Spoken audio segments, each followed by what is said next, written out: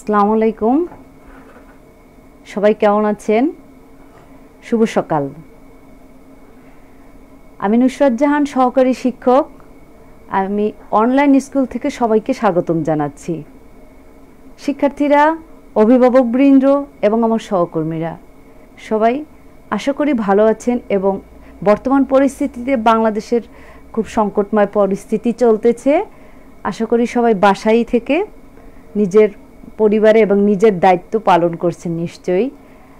কারণ আমাদের এখন সবচেয়ে বড় কাজ হলো বাসায় থেকে সব কাজ ভার্চুয়ালভাবে করা বা নিজের খেয়াল রাখা, পরিবারের খেয়াল রাখা।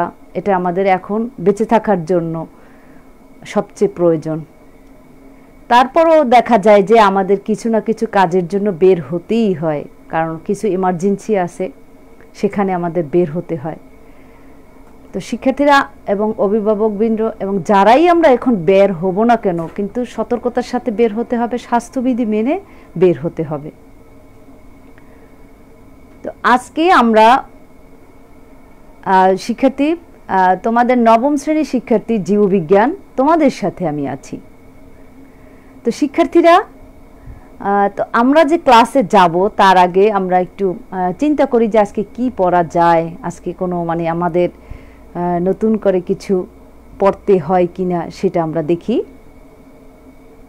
তো আজকের ক্লাসে তো সবাইকে স্বাগত জানাচ্ছি। যে আমার পরিচয়টা আমি বলেছি, তারপরও দেখো আমি নুসরাত জাহান, সহকারী শিক্ষক বিজ্ঞান। তো আমরা যে কথাটা একটু আগে আমরা বলেছিলাম যে আমাদের কি রাস্তায় বের হতে হয়, তাই না? তো তার আগে খেয়াল করো যে আমাকে শোনা যাচ্ছে কিনা, তার বা আমার কোনো সাউন্ড ক্লিয়ার কিনা বা কোনো দেখতে সমস্যা হচ্ছে কিনা একটু প্লিজ কমেন্টে জানাও, তাহলে আমার ক্লাসটা সামনে আমি এগোতে পারি। আর সবচেয়ে বড় কথা হচ্ছে তোমরা এটা শেয়ার করো, যাতে আমার আরেকজন লার্নার দেখতে পারে, যদিও তারা মিস করে যাতে তারা দেখতে পারে পরবর্তীতে। সেইটা আমি মনে করি যে সবার জন্য একটু হলেও উপকার হবে। তো বন্ধুরা, সবাই শেয়ার করে দেই যাতে আমাদের একটা সুন্দর ক্লাস আমরা সবাই একসাথে উপভোগ করতে পারি। তো আমরা একটি ভিডিও দেখি যে আমরা যদি এই কোভিড-19 সময় বাহিরে বের হই বা যে কোনো সময় আমরা বাহিরে বের হই না কেন, একটা সমস্যা হতেই পারে। তো সেই দেখি তো আমরা কি হচ্ছে।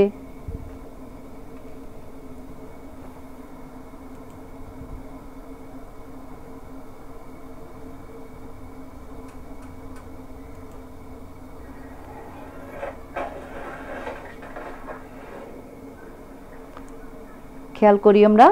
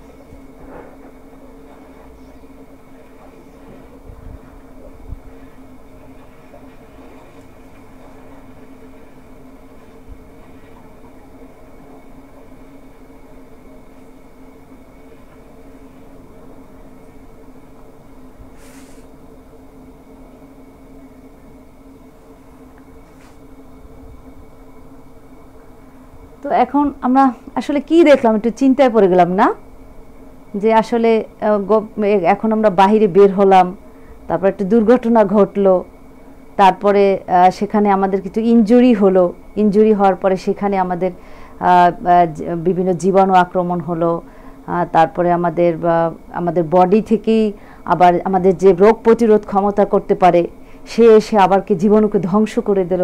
এটা আমরা একটু চিন্তায় পড়লাম যে আসলে কি দেখলাম। তো আরেকটু ক্লিয়ার হও, আরও কিছু ছবি চেষ্টা করি দেখার। এটি কি? এটা ছুরি, সবাই চিনি, এবং সেটা কি লাল রঙের কোনো একটি রঞ্জক পদার্থ আমরা দেখতে পাচ্ছি যে তা সেটা মাখানো আছে। তো কিভাবে এটা মাখলো, এই যে দেখো একজন হয়তো তুমি হতো বা আমরা কেউ কাজ করার সময় অসাবধানবশত একটু হাতে লাগতেই পারে, তখন কি হলো সেখান থেকে আমাদের কেটে গেল, কেটে গেলে আমাদের শরীর থেকে এরকম লাল ধরনের এক পদার্থ বের হয়, সেটা কিন্তু বেরিয়ে যাচ্ছে। এই যে আমরা হাতে নিয়ে এখন দেখতে পাচ্ছি সেই রঞ্জক পদার্থটা কি। শিক্ষার্থীরা তোমরা নিশ্চয়ই ধরতে পেরেছ। হ্যাঁ, আমরা আজকে রক্ত নিয়ে আলোচনা করব। আশা করি তোমরা সবাই আমার সাথে আছো এবং সাথে আমরা দেখি যে আরো কি কি আমাদের মানে আছে এই রক্ত সম্পর্কে। আমরা আজকে জানবো যে রক্ত কি, রক্তের উপাদানগুলো কি কি।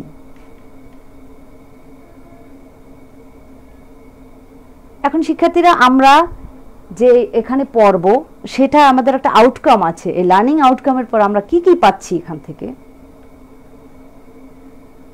রক্ত কি তা বলতে পারবো, রক্তের উপাদান সমূহের নাম বলতে পারবো, রক্তের উপাদান সমূহের কাজগুলো আমরা ব্যাখ্যা করতে পারবো।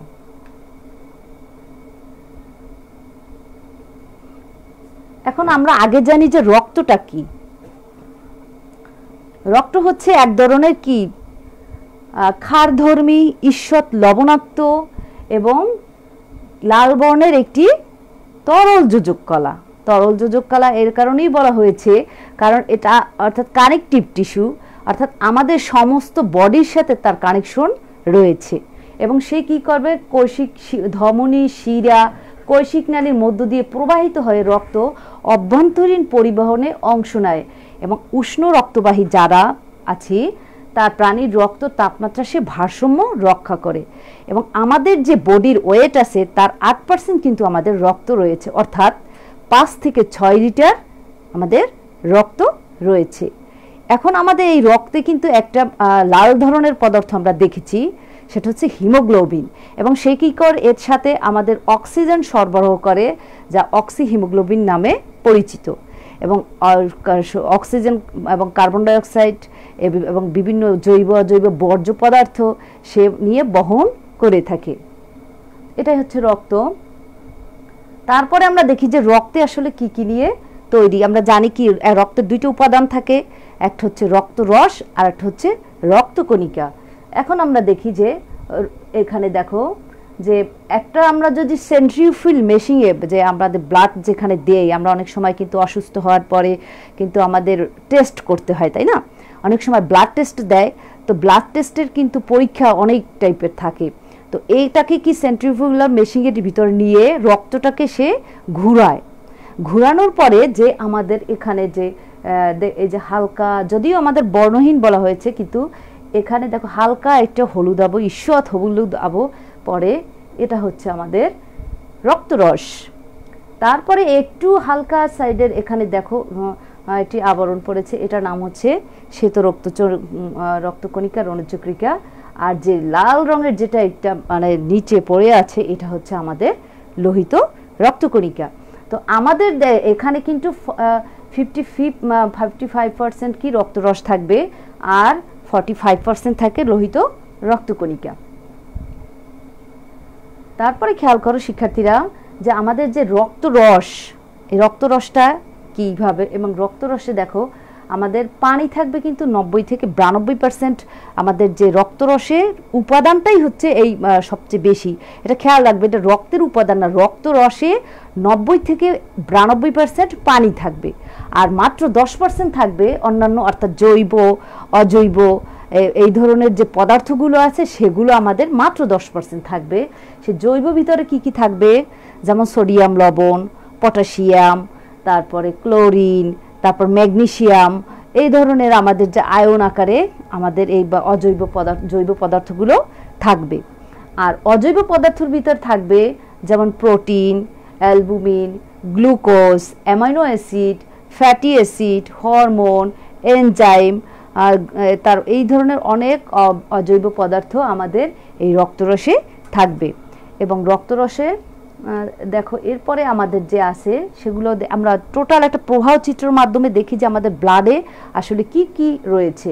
ব্লাডে থাকবে কি আমাদের প্লাজমা, যেটা বললাম রক্তরস, আর তারপরে থাকবে আমাদের যে আমাদের রক্তকণিকার ভিতরে কিন্তু আরও ভাগ রয়েছে তিনটে। একটা হচ্ছে রেড ব্লাড সেল বা লোহিত রক্তকণিকা, আর একটা হচ্ছে হোয়াইট ব্লাড সেল বা শ্বেত রক্তকণিকা, লিউকোসাইটও বলে, আর প্লাটিলেট বা অণুচক্রিকা। এই যে আমাদের এগুলো নিয়েই আমাদের টোটাল ব্লাডটা রয়েছে। প্লাজমা থাকবে আর আমাদের রক্তকণিকার ভিতরে থাকবে তিনটি উপাদান।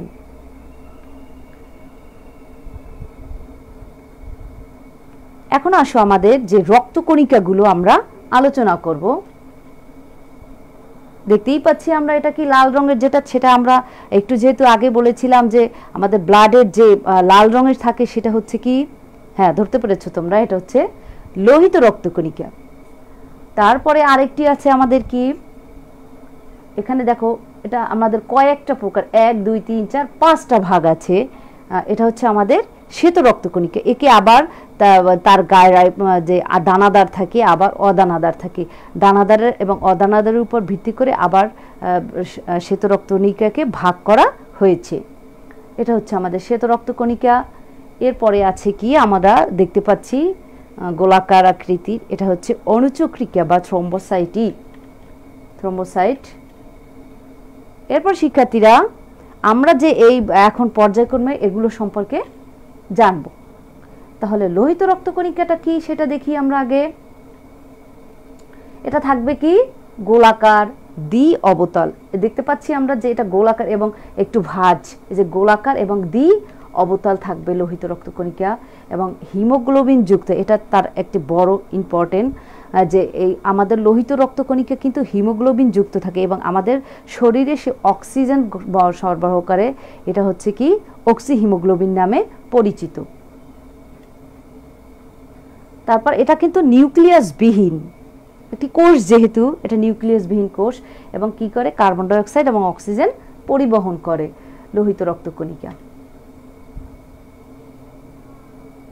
এরপরে দেখো আমাদের যেটা বললাম যে হিমোগ্লোবিন, সেই হিমোগ্লোবিনটা যদি আমাদের শরীরে কম থাকে তখন আমাদের কি যে হিমোগ্লোবিনের অভাবে তখন আমাদের এটা কি রক্তশূন্যতা দেখা দেয়, যাকে বলা হয় লিউকোমিয়া। এটা আমাদের রোগ দেখা দিতে পারে। আবার এটা হচ্ছে এক ধরনের রঞ্জক পদার্থ, অর্থাৎ এর কারণেই কিন্তু আমাদের রক্তের রং লাল দেখায়। এখন আমরা দেখতে পাচ্ছি যে এটাকে হোয়াইট ব্লাড সেল বা শ্বেত রক্তকণিকা। এখন শ্বেত রক্তকণিকাটা দেখো এখানে কিন্তু ভাগ করা হয়েছে। আমরা বলেছি যে গোলাকার এবং তার দানাদার এবং অদানাদারের উপর ভিত্তি করে আবার দুটি ভাগে ভাগ করা হয়েছে। একটি দানাদারকে আবার ভাগ করা হয়েছে, আবার অদানাদারকেও ভাগ করা হচ্ছে। তো আমরা দেখি যে সেই ভাগগুলো কি কি। শ্বেত রক্তকণিকা আগে জানি যে দেখো এই যে শ্বেত রক্তকণিকার তার গ্রানুলোসাইট মানে তার দানা আছে শরীরে, আমরা দেখতে পাচ্ছি তাই না। গ্রানুলোসাইটকে আবার 3টি ভাগে ভাগ করা হয়েছে। একটা হচ্ছে কি নিউট্রোফিল, ইসনোফিল আর বেসোফিল। এই 3টা তার দানাদারের উপর ভিত্তি করে ভাগ করা হয়েছে। আর অদানাদার বা অ্যাগ্রানুলোসাইট তাকে ভাগ করা হয়েছে 2 ভাগে। একটা হচ্ছে মনোসাইট আর একটা হচ্ছে লিম্ফোসাইট। এখন দেখি আমরা যে এখানে একটি ভিডিও দেখি।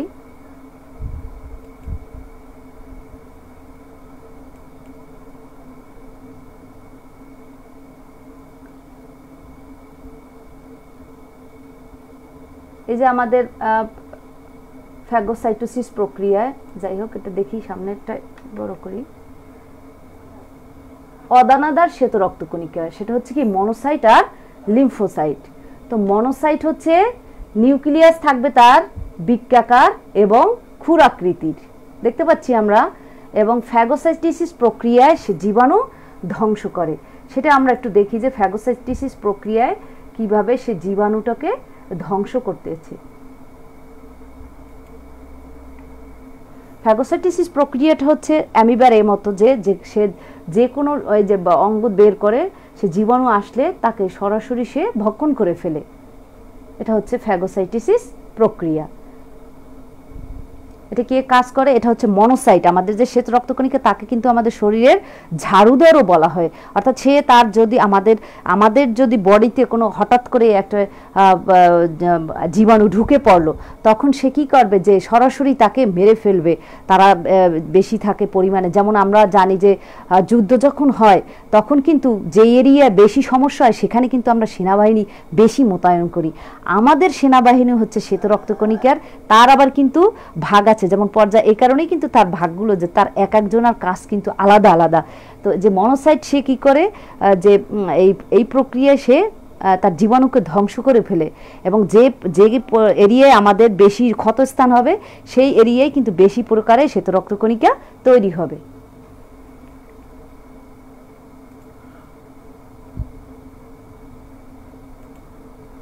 এরপরে আমরা দেখি যে এটা ফ্যাগোসাইটোসিস প্রক্রিয়া। এরপর আসো লিম্ফোসাইট।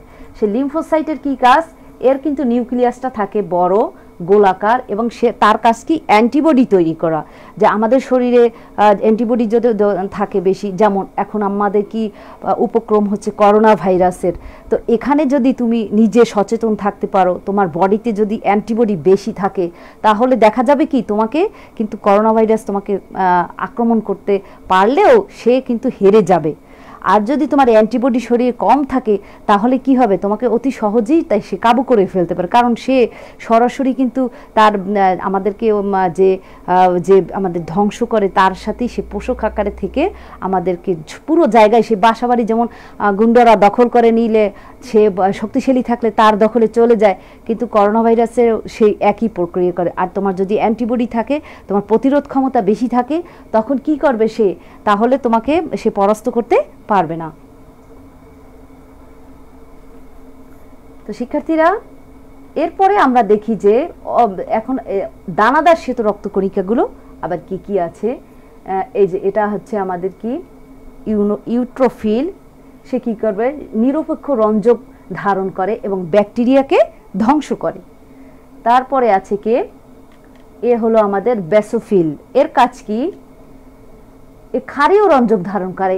এ করবে নিরপেক্ষ কোনো রঞ্জক পদার্থ ধারণ করে না, কিন্তু বেসোফিল সে ক্ষারীয় রঞ্জক পদার্থ ধারণ করে, এবং সে কোষ থেকে নিঃসৃত হিস্টামিন বা হ্যাপারিন রোগ প্রতিরোধে সাহায্য করে। অর্থাৎ আমাদের যে অ্যালার্জি প্রবলেমগুলো আছে, সেই অ্যালার্জি প্রবলেমগুলো সে এই বেসোফিল সে কী করবে?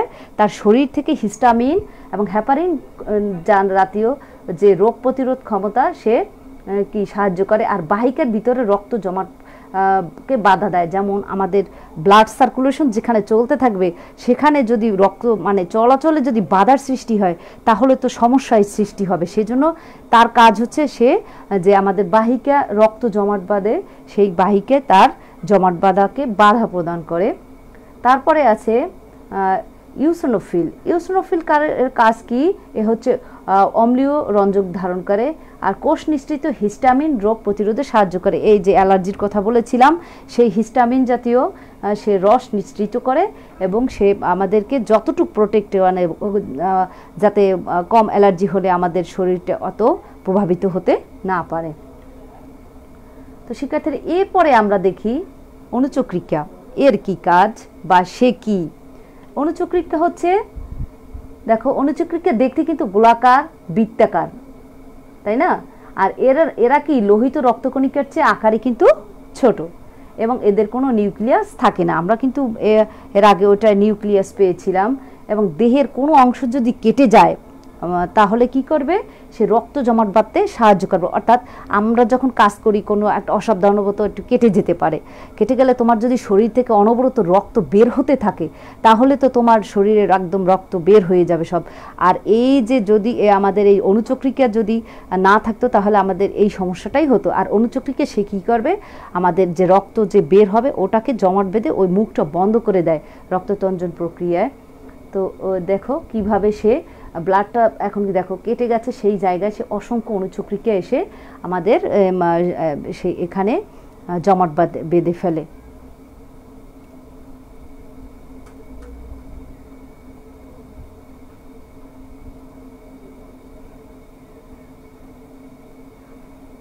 এরপরে দেখো আমরা যে এতক্ষণ পড়েছি যে সবগুলো সম্পর্কেই তো আমরা মোটামুটি জেনেছি। রক্ত কি নিশ্চয়ই তোমরা এখন বলতে পারবে রক্ত কি, এবং রক্ত কয় প্রকারের, এদেরকে ভাগ করা হয়েছে। আবার রক্ত যে রস আর রক্ত কণিকা, এখন আমার রক্ত কণিকাকে ভাগ করা হয়েছিল রোহিত রক্তকণিকা, শ্বেত রক্তকণিকা আর অনুচক্রিকা।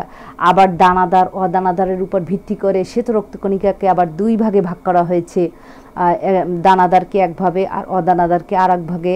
সেখান থেকে আবার আমাদের যে শ্বেত রক্তকণিকার কাজ হচ্ছে আমাদের সম্পূর্ণ বডিতে সে কী করবে, যে জীবাণু যাতে না আসতে পারে, অর্থাৎ ঝাড়ুদার বলা হয় যাকে, সে তার বাহিনীকে ছড়িয়ে দেবে, যে এক একজনার এক এক কাজ করতে হয়, সেগুলো আমরা শিখেছি। তো এখন টোটালভাবে আমরা জানি যে রক্তর কি কাজ রয়েছে। সে কী করবে, শ্বসনে গ্যাসের পরিবহন অর্থাৎ কার্বন ডাইঅক্সাইড এবং অক্সিজেন পরিবহনে করে, খাদ্যবস্তু পরিবহন করে। আমাদের যে বডিতে দেখা যায় কি, তুমি হঠাৎ নেতিয়ে পড়েছো, তুমি এক গ্লাস গ্লুকোজ খাবে, দেখবে কতক্ষণ পরে কি আমাদের শরীরে একটি যে শক্তি পাচ্ছি, তাই না? কী করে, সে খাদ্যবস্তুটা অতি তাড়াতাড়ি আমাদের ব্লাডের সাথে চলে যায়, তখন আমাদের কিন্তু সতেজ লাগে, অর্থাৎ খাদ্যবস্তু সে পরিবহন করে থাকে। তারপর তাপমাত্রা রক্ষা করে, যেমন শরীর গরম হয়ে যাচ্ছে, কিন্তু এই যে ব্লাডটা, এর যে আমাদের যে উপাদানগুলো আছে সেগুলো আমাদের তাপমাত্রাকে নিয়ন্ত্রণ করে। তারপর কি, রোগ জীবাণু প্রতিরোধে সাহায্য করে, যে শ্বেত রক্তকণিকা সে কী করবে, আমাদের বলেছি যে সে আমাদের শরীরে যখন রোগ আসবে তখন তাকে ধ্বংস করে ফেলবে। তারপর রক্তপাত প্রতিরোধে সাহায্য করে কে, অনুচক্রিকা, যে অর্থাৎ আমাদের যদি কেটে যায় তখন সে রক্ততঞ্জন প্রক্রিয়ায় আমাদের রক্ত যেখান থেকে রক্ত বের হতে থাকবে ওই প্রক্রিয়া ওটাকে বন্ধ করে দেবে। আর কী হয়, পিএসের নিয়ন্ত্রণে সাহায্য করে থাকে এই আমাদের ব্লাড। তো শিক্ষার্থীরা, আমরা যতটুকু আজকে শিখেছি ইনশাল্লাহ আমরা রক্ত সম্পর্কে কখনো ভুলবো না, এবং আমার মনে হয় তোমরা যদি এভাবে পড়ো তাহলে রক্ত সম্পর্কে তোমাদের একদম ক্লিয়ার হয়ে যাবে। আর যদি তোমাদের বুঝতে আরও একটু সমস্যা হয়, ভিডিওটা আবার দেখবে, এবং তোমরা নিশ্চয়ই বাড়ির কাজ একটু করবে। হ্যাঁ, করতে চাও অবশ্যই হবে, কারণ আমরা এখন তো বাসায় বসে আছি, কারণ আমাদের পড়াশোনা তো চালাতেই হবে, কিছুই তো করার নাই। কারণ সব তো আমাদের যদি সামনে যখন লকডাউন খুলে যাবে তখন একটা অনেক প্রেশার আসবে যে পড়াশোনার জন্য, অর্থাৎ আমরা তখন কিন্তু দিশেহারা হয়ে যাব কোনটা রেখে কোনটা পড়বা। আর এখানে যদি নবম দশমে তুমি যদি এই বছরটা গ্যাপে যাও নবমের, তাহলে দশমে কিন্তু অনেক সিলেবাস থাকে, তখন তোমার কভার করতে অনেক কষ্ট হবে। তাই একটু হলেও পড়াশোনা করবে বাসায়, এবং আজকে বাড়ির কাজটা করবে। আমরা যে শ্বেত রক্তকণিকার ভাগগুলো আমরা দেখেছি এগুলো সুন্দর মতো মুখস্থ করবে এবং রক্তের কাজগুলো সম্পর্কে পড়বে। তো সবাই সুস্থ থেকো, ভালো থেকো, এবং এর যে বাকি অংশগুলো আছে আমরা আগামী ক্লাসে দেখব। আশা করি তোমরা আমার সাথেই থাকবে। সকলকে ধন্যবাদ। আসসালামু আলাইকুম।